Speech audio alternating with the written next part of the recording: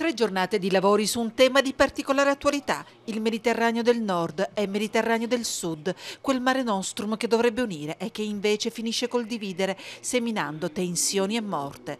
Dopo la tappa di Torino dello scorso settembre, arriva anche in Salento, a Gallipoli, la fase centro-sud del seminario della Scuola di Democrazia Europea Luciano Cafagna, dal nome dell'illustre storico socialista, organizzata dalla Fondazione Socialismo e dalla Fondazione Europea di Studi Progressisti.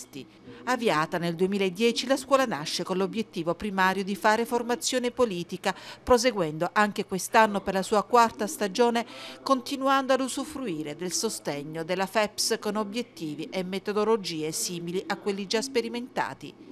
Tra i relatori della sessione salentina, l'ex senatore Gennaro Acquaviva.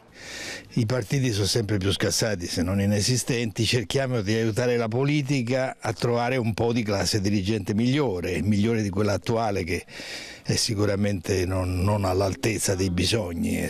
Il livello si è abbassato negli ultimi 20 anni, quindi facciamo quello che si può nei limiti delle nostre poche forze per far sì che un po' di giovani di 20-30 anni si innamorino della politica, se possono, e facciano questa politica con intelligenza, con cultura, con professionalità.